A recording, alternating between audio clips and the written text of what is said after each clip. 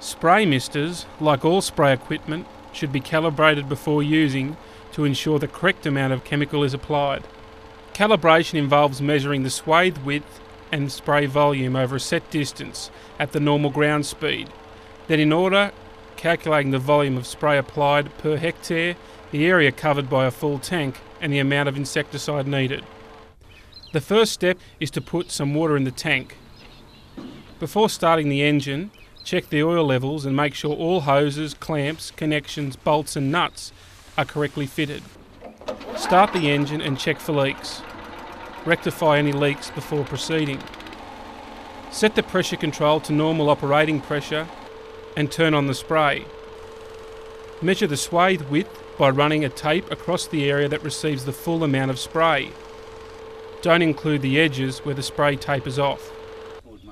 Mark the water level in the tank and mark the ground position where the spray rig is parked. Place ground markers 100 metres apart and do a dummy application run over that distance at the ground speed you will travel when spraying locusts. Make sure you're up to speed before reaching the first marker.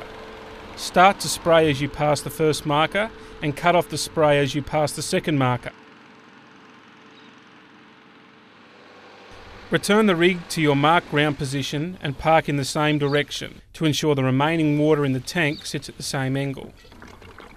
After the water settles, accurately top up the tank to the marked water level and record the amount you added.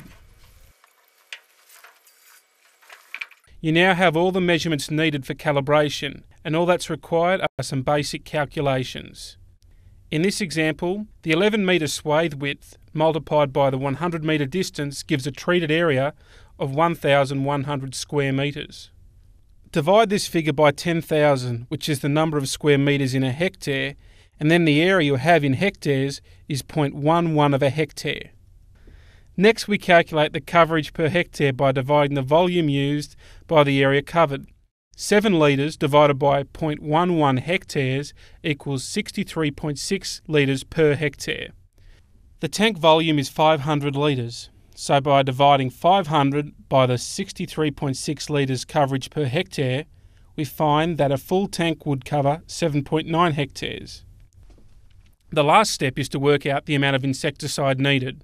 If the insecticide application rate is 270 mL per hectare, 270 multiplied by 7.9 hectares would mean that 2,133 mL or 2.13 litres of insecticide would be required for a full tank.